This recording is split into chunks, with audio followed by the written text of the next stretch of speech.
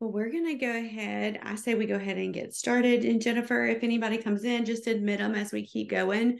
Originally, this session for Lit Academy quarterly updates were just supposed to be office hours. But after our first session, we had some questions come up around tier two interventions. And so we wanted to address those for you guys as best possible. So we're going to talk briefly about that. We have a little presentation this morning about tier two interventions and what that looks like, especially in the older grades. And that's where we tend to get bogged down into what do we do and how do we get there. So we're going to go through that, and I'm going to apologize ahead of time. I'm a little under the weather. So if I sound a little froggy or if you see me drinking some water, I am, getting through. So my apologies, but we're going to make it today. And we're so glad that you're on the call with us this morning. And please feel free to unmute and ask any questions as we keep going. For those of you on the call, I'm Jennifer Armand. I'm the client success specialist for the center, and I deliver all of the Lit Academies across the state. And so I am glad to be here with you guys this morning to give you this information. My partners in crime, Miss Alicia and Miss Andrea, are both in schools today, but I have Courtney and Jennifer Kelly here with me from the center as part of our team, and they are able to answer any questions as well. So thank you guys for all jumping on with us this morning, and we're going to start rolling. So we're going to talk about tier two interventions. And so our session objectives today are to understand exactly what is that and what it looks like, to analyze that connection between tier two interventions and the simple view of reading, right? We've got the decoding part, we've got the comprehension part, and what all does that mean? How does it fit together? And then we're going to explore some activities that are appropriate for tier two interventions. And I feel like that's usually where we get bogged down. I know they need them, but what exactly do I do? And we don't just want to pull things, right? We want to make sure that we are doing all of the work that's embedded around the science of reading, but also embedded around our data and making sure that we are pinpointing exactly what our students need during this intervention time. So, what is it? Tier two intervention is provided for students who have fallen below that benchmark and are at some risk of academic failure. And if you notice, there's a box around right in the middle. It says driven by assessment data. It is so important that we remember that we are grouping our students in tier two intervention by our data. We are not just guessing what they need, but we have concrete information that is telling us that our students are lacking background knowledge, or they are lacking in vocabulary skills, or they are lacking in phonemic awareness. And so that we know that that is exactly what targeted intervention they need during tier two. We also know that this is administered through small group instruction. Tier two intervention cannot be done whole group. It is done in small group settings, and you can have these rotating throughout your classroom. And they're grouped based upon need and same need.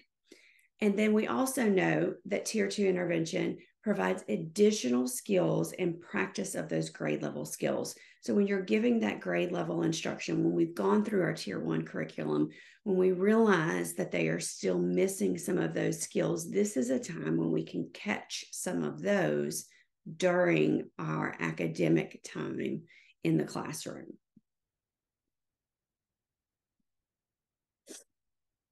So right here, we have that simple view of reading on the screen. And if you look at it, you see that you've got, if we remember, if we go back to Lit Academy, we talked about printed word recognition, right? And then we have language comprehension. This was our math problem we had, right? 1 times 0 is going to equal 0 every time, or 0 times 1 equals 0. If you are missing one component, we know that it makes it extremely difficult for you to be able to gain meaning and have a true understanding of what you are reading, right? We need them to be able to comprehend. That's the ultimate goal when we're reading. But if you're missing, we have those students that can read it, right? They're fluent, but then when you ask them any questions, they can't answer them, right? Or you have the opposite. They're not fluent readers, and therefore it impedes their comprehension. So it's that 1 times 0 again. If you notice underneath here, we've added a couple extra boxes for you today. And if we're thinking about printed word recognition, we're talking about phonemic awareness and phonics, right? This is that basic understanding of letters and sounds and pushing them together. And then on language comprehension, we have the fluency, vocabulary, and then ultimately it equals comprehension. And if we're missing any of those pieces, we're missing our overall goal. Here is where we're talking about Scarborough's reading rope. And if you notice, I have a box around language comprehension because this is truly that meat, especially in our upper grades, grades 3 through 12, when we're trying to get to background knowledge, vocabulary, those language structures, verbal reasoning, and literacy knowledge, as print concepts. We're going to talk about some activities that we can do to address some of those needs during Tier 2 intervention today. But I want you to really stop and think about it. The progression of the skills that impact Tier 2 intervention, think about the data and where they're scoring their lowest. And how is that impacting your Tier 2 intervention? Are you using that data to make your groups, or are you just guessing as to what they might need? We know that we have to have the language comprehension and the word recognition, and all of those have to wrap together in order to get a skilled reader. But how just do we identify those students that are struggling?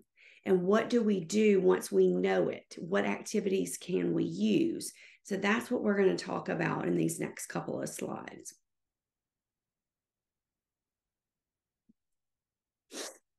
Background knowledge. We all know that if our students do not have information to hook onto, to make some connections to, that they're not going to be able to have a true understanding or comprehension around a text that they're reading. So think about it this way.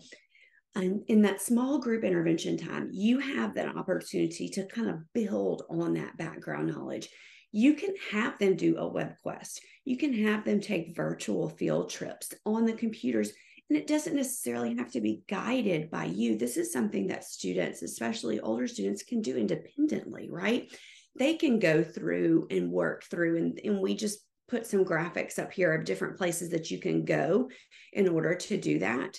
But pre-teaching some of those concepts before you get to the units, when we're thinking about the guidebook lessons and things like that, we know that if we can give them some background knowledge, then I'm thinking specifically, the first thing that comes to mind is Call of the Wild for our 8th graders in guidebook lessons. In Louisiana, we really have zero true understanding of what an Iditarod race is, or that amount of snow and sleds and bobsled. Like, that's just, Greek to us, basically.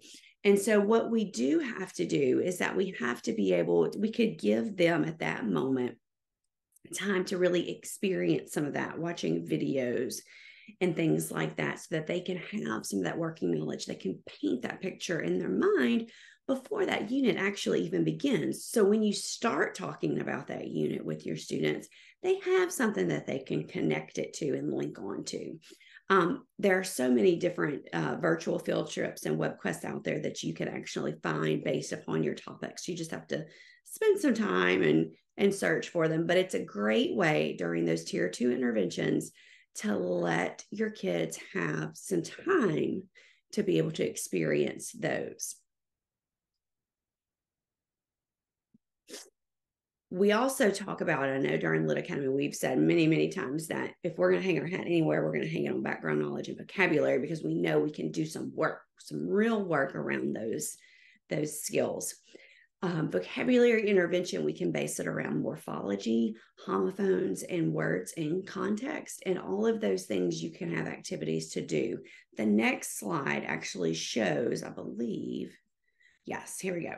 So during this, so on the guidebook slides, a lot of times you're going to see a section like this that's going to be popped up, and it's going to have a word that's underlined, and it's going to ask the students, the teachers are supposed to ask them, what do we feel about this word? Like, what do we know about this word? How do we get through this get through this word. Sorry, there goes my words trembling. But if you read the passage, it says an hour passed. He picked up the headset and tried again. He knew in the end all he had, but there was no answer. He felt like a prisoner, kept in a small cell that was hurtling through the sky at what he thought to be about 160 miles an hour, headed, he didn't know where, just headed somewhere until, and then we need to identify, okay, hurtling, what is that? What does that word mean? And a lot of times we hear our teachers say that. What does that word mean? However, we don't give them the skills that to look around it. So when we have things like a word map that's next to it, where the kids could actually take that word, write it in the middle, think about a definition. Y'all could create a definition on your own. Student friendly, short, something that's palatable that the kids can remember, moving about wildly, and then synonyms, words that can mean the same. If somebody was moving around wildly, what does that mean? And then you would write down their responses, and then they could draw a picture or they could copy and paste a picture from the internet. I tend to think that it's better that a student draws their own picture because it's that connection between the brain and the hand and putting it on paper. And then they actually use it in a meaningful sentence. The meteor is hurtling toward the earth. Something that is palatable, but you're actually teaching them how to use the information that's around them, putting it in that map, and you're having a discussion about that word. Word maps are awesome tools to use for our interventions. Once you also teach kids how to use word maps, they're able to use word maps in a more independent way. And so that they can have some word work time in a small group intervention station, while the teacher is working with students on something else, they could be actually doing word work independently or in a group setting where they're working together. As far as vocabulary interventions, vocabulary routines it's really important that we explicitly teach that word. And Anita Archer is the queen of vocabulary routines. And if you've not seen, I know we show a video of her during Lit Academy, but if you've not seen any of her videos, please go Google them. She is the ultimate. But when you are teaching a vocabulary routine, it's very important that you teach that routine strategically. Okay. It's important that the teacher pronounces that targeted word and asks questions about the linguistic structure of the word. They need to say the word, and then they need to ask the students to repeat the word. Another thing that they can also do is to count the syllables in the word. So if we had the word hurtling, we would count those syllables. We'd have the students repeat it, and we'd say hurtling. Students, your turn. Hurtling. What's the word? Hurtling. Again, hurtling. It's a repeat in nature. That repetition we talk about all the time, systematic explicit instruction with repetition. The more they hear it, the more they use it. Okay, so then we're going to talk about explaining the meaning of that word in everyday language and discussing a part of the speech. When we were looking at that word map that we were just talking about, I said that definition has to be very clear, concise, and student friendly. It doesn't need to be long. It doesn't need to be written out of the dictionary. It needs to be something that they can understand. If a student writes down a definition and they still don't understand the definition, what good is that definition to them? It has to be something that is palatable and easy for them to understand. Important information about direct instruction when it comes to vocabulary is that repeated exposure to that word, making sure that they take ownership of those vocabulary words when they're speaking and writing. That's the ultimate purpose of vocabulary instruction, right? We want to add that to their bank so that they can pull it up at a time when they're working independently. And we need multiple opportunities to be able to use those words in conversation as well. Teachers also need to be able to provide gestures and examples from the context in other situations, bringing it to life, giving them real life examples, something that they can make a connection to. Asking students for examples, because they may actually have some good information to give you. And then another thing that students need to be able to do is to say, spell, and write the word, right? Syllables and morphemes are counted, and they repeat the word to themselves and write it in their notebooks. It's a quick routine. It provides the student lots of repetition. It provides them a speaking moment. It provides them a writing moment. It provides them a talking moment. And those are all important when it comes to the redelivery of vocabulary instruction. Saying it, speaking it, writing it, thinking about when we were talking about go back to that slide, Jennifer, when we were talking about, if you think about phoneme graphing mapping, when we're learning how to blend and segment words, right? Very similar when it comes to this vocabulary instruction. They're saying the word, they're spelling the word, they're writing the word, they're talking about the syllables and the morphemes, and they're counting them at the same time. Plus, they're talking about the definition of the word. And if a student has been doing that from the early grades, once they get into this with vocabulary instruction, it just ties it all together.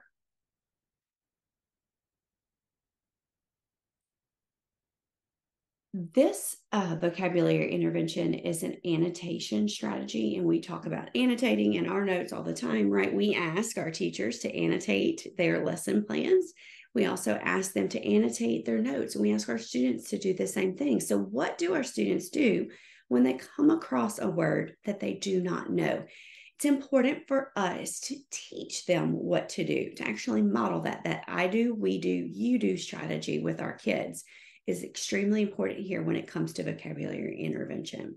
So the first thing we want to do is, if we're reading a passage in our curriculum and we come across the word, we want to underline that unknown word. And then we also want to teach our kids that, you know what, it might be okay to have more than one word that we don't know in this passage. And my words may be different than Courtney's words, or maybe different than Shayna's words, or Jennifer's words, or Michael's words. It's important that we make sure that it's okay that our kids have different words, because everybody's word bank is different, right? We think about our sight word bank, same thing with our vocabulary word bank. All of these are different for our kids. But we want to underline this term that we have. So in this particular passage, I think, Jennifer, if you click, it's going to underline a word for me. So there's the word. They came across many obstacles while trying to find the tomb. You want the students to reread that sentence with the unknown word and look for clues in that sentence to try to figure out the meaning. Rereading it is extremely important. Again, that gives them that repetition. So as the teacher in the classroom, we would take this passage and we would have read the whole thing out loud, and then we're going to reread this. All right. They came across many obstacles while trying to find the tomb. What do I think that means? And if you look at step 3, it says, you know what? It may not be that we can find meaning from just that one sentence. We may actually have to find meaning around the sentences of that unknown word. So we're going to reread the sentences surrounding the sentence with the unknown word and look for clues to try to figure out the word's meaning. So going back again and say, okay, many archaeologists searched for the tomb, but Carter and his team were the first to find it. They came across many obstacles while trying to find the tomb. One was that the daily temperature reached as high as 120 degrees. Another was that the tomb is in the desert where nothing grows, and there's nothing to protect people from the extremely hot sun. To make things worse, there was a lot of sand and rock around the tomb that were difficult to remove because the sun made them very hot to touch. So all of those things seem like to be different problems that this person is having, right? So obstacles, another word for obstacles could be problems. And that is a simple definition, easy. And then you can have the students identify what were the problems, what were those obstacles that they were facing when they were finding King Tut's tomb.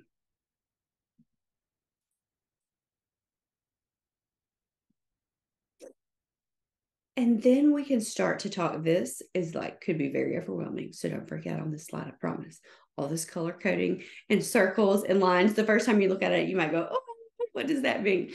But really, this is talking about sentence parsing. And this is where we actually break apart the language structures within our sentences. So in this slide, they have coded the cohesive ties and the divided sentences divided the sentences into meaningful phrases in order to analyze those sentences. So really what they're doing is they're teaching the students strategies that will help them with these denser, complex sentences, right? We know that many of our students do not have the knowledge to understand complex sentences like this. And so teachers have to be aware of the roadblock and how this makes it difficult to gain that meaning of the text and how to plan for it. So in this particular slide, you can see where the teacher has read through this section and she's broken down the sentence into parts, right? The word here is divorce.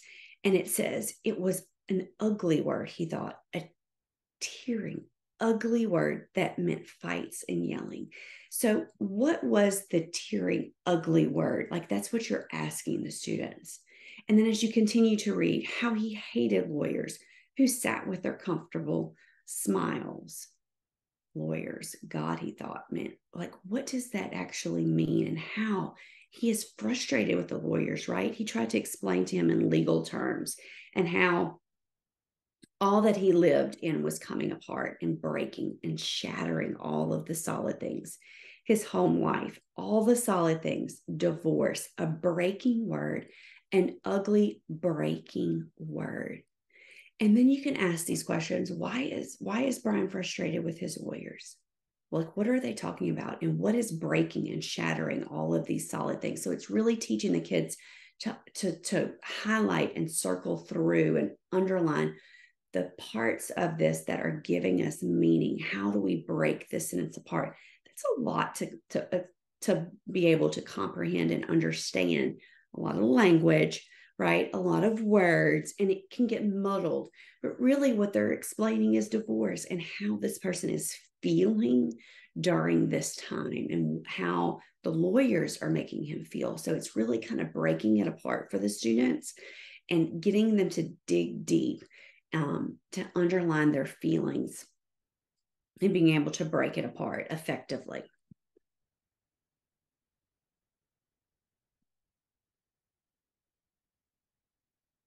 When you're doing that, what you're wanting them to be able to do is to restate this complex structure in a simple way, right? Really, what is this author trying to tell us? What is he saying with all of this flowery language that can be overwhelming for our kids?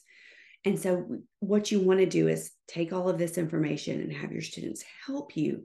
Again, I do, we do, you do, about how this sentence can be rewritten. Really, basically, what you're saying here is that Brian was upset, right? He was upset about his home, his life. He felt like it was breaking apart because of this divorce, and he disliked the way the lawyers were trying to make it seem like everything was okay and normal, when in reality, he felt like his world was shattering. So really taking all of that flowery language and putting it into terms that our kids can understand. Again, making it palatable for them to comprehend. Ultimately, it's about comprehension. One other way that you can do this, Jennifer, I don't know if you noticed, but I moved the slide. There are just statements, and that's part of, in our guidebook lessons, and part of the writing revolution is just statements. How do we get what is the most important part of this?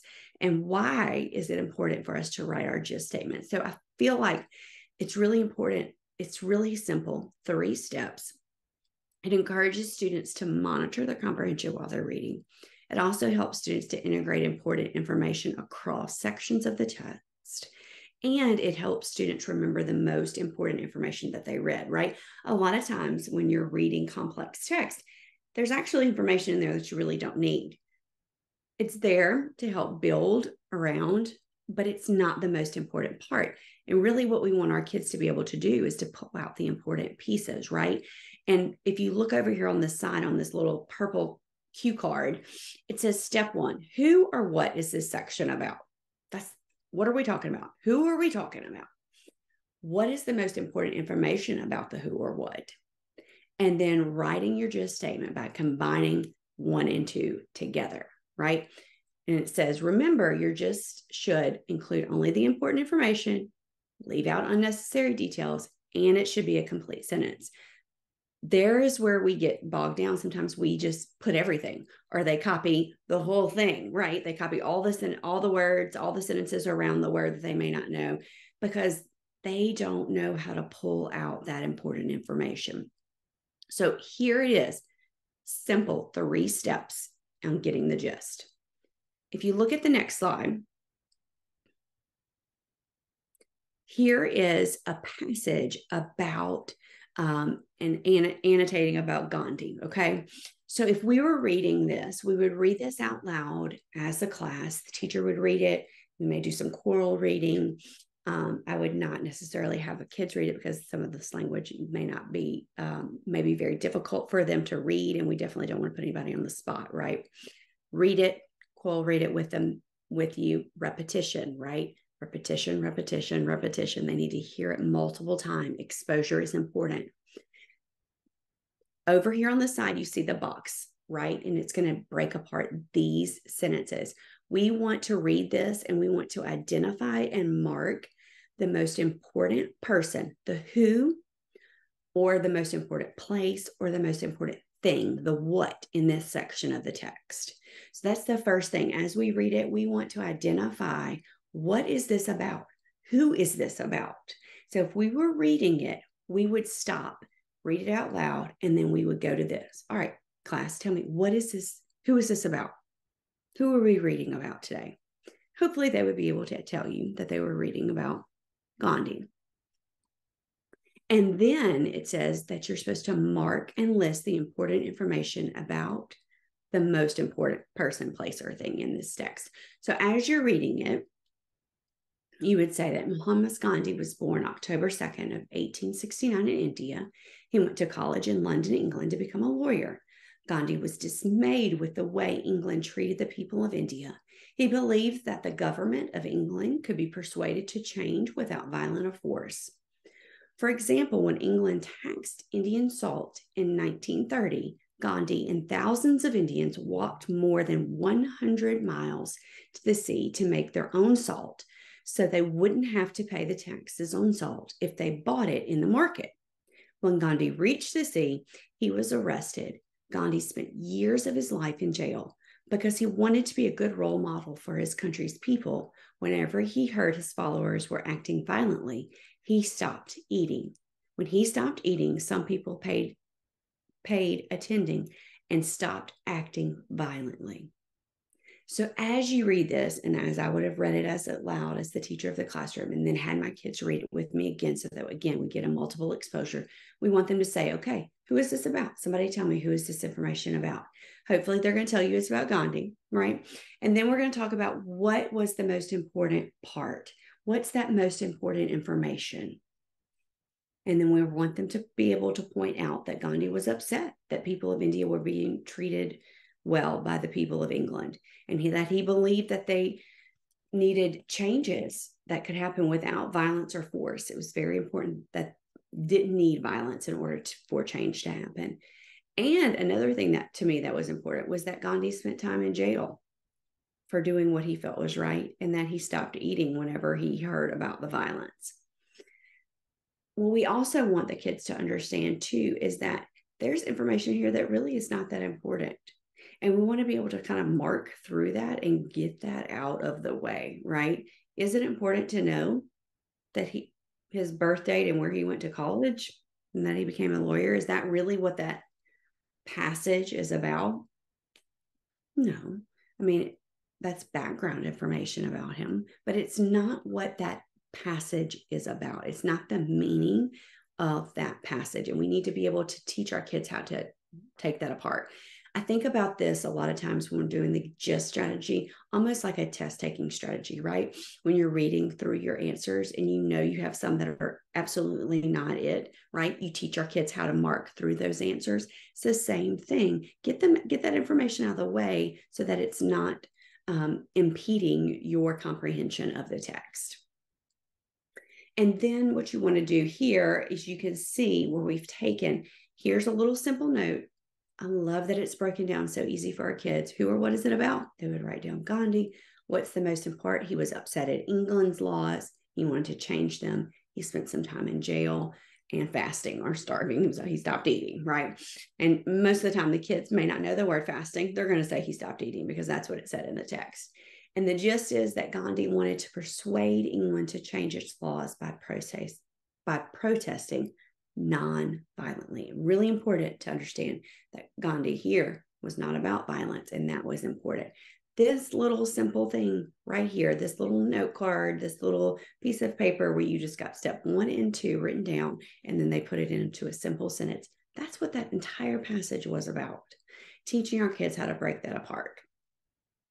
Do you have any questions about that before we're kind of wrapping up, and I've given you a lot of information, which is what this was about. But and the last thing we wanted to kind of point out is about verbal reasoning on interventions, right? Being able to provide some mini lessons, some additional practice around just simple passages or single sentences where you're trying to identify these literary elements such as tone and theme and point of view. We know that there are multiple points of view in some of the passages that we ask our students to read. I can think about a 7th grade passage when we're reading A Christmas Carol. There's different points of view that the story is being told from. There's different narrators.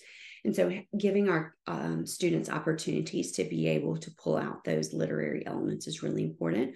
Also practicing similes and metaphors, because the more they practice, the more repetition, the more that they use it, the more that they're going to be able to put it into their writing when they're asked to do so on our test. So that's really important that we give them those exposures. We give them simple things that they can do during these tier 2 interventions, all based around their needs. Again, every bit of this is based upon the data that you're seeing in your classroom with your kids. We're not guessing what they need, but we are using our data to drive our instruction, to drive our tier 2 interventions, all while meeting the needs of those kids.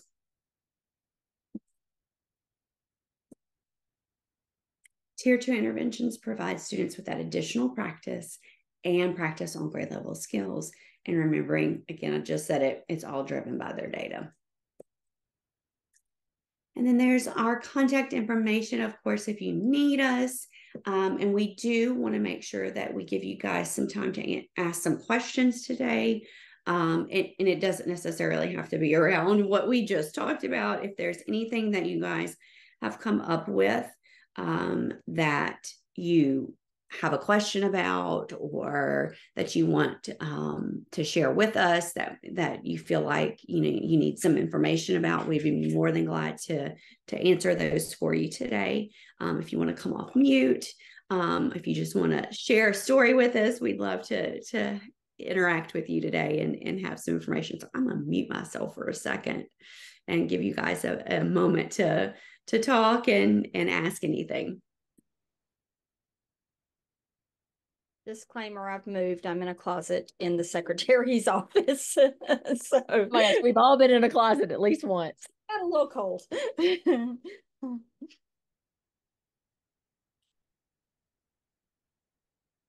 right. Does anybody have any specific questions or hey, tell me something good. This has been a rough week. Tell me something great that's happening in your schools.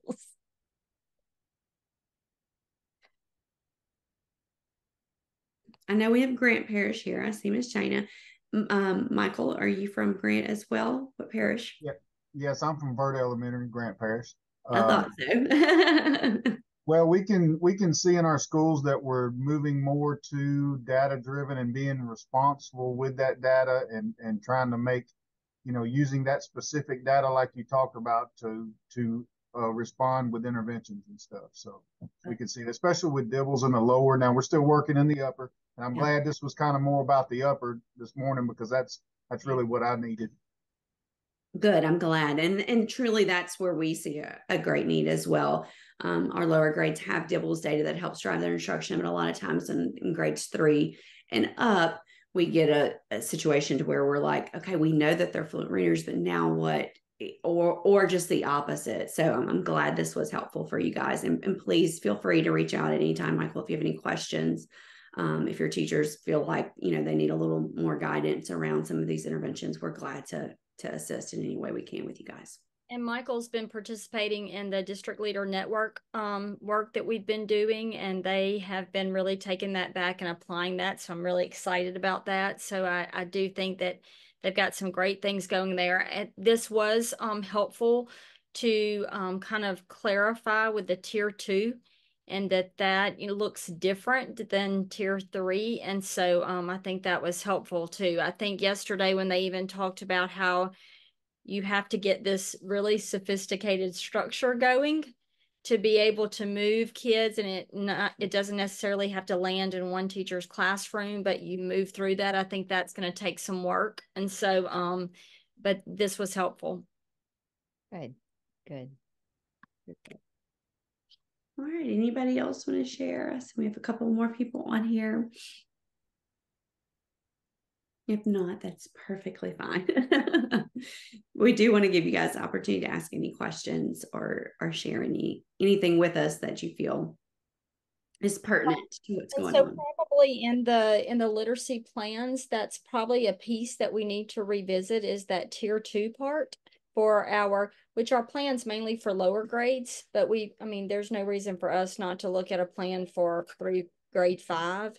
But I know that we would need to look at those Tier 2. How does that look differently for those kids based on some of this information you gave today and what we learned yesterday? So in March, our Q3 meeting, we'll talk a little bit more about what changes that we need to start looking at for those literacy plans. So it's good that you're starting a little bit early. You recognize that, hey, something else needs to be tweaked. It was our best effort right then. So we know that we can fine tune those. And so we're working on that.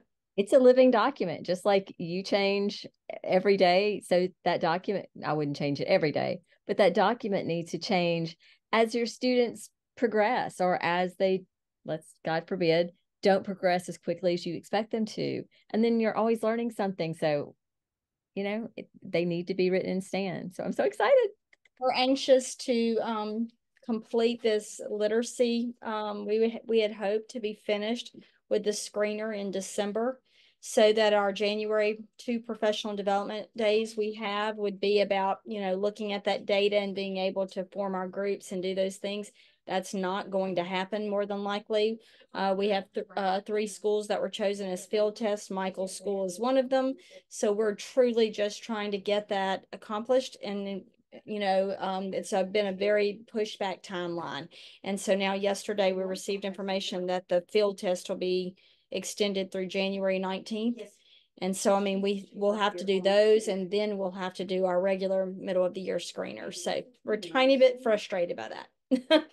Yeah, you are not alone. I heard the same frustration from another school district this last week when I was there, and we were talking about timelines, because typically they like to do their mid-year data points in December before the kids go home for break, so that we don't have any that slide, and so that they can come back on those PD days and really dig into their data and make some decisions and things, just like you're saying. So you are not alone in that. They were one that was picked for a field test as well. So hopefully, Michael, you only have like 1 grade level that you have to do.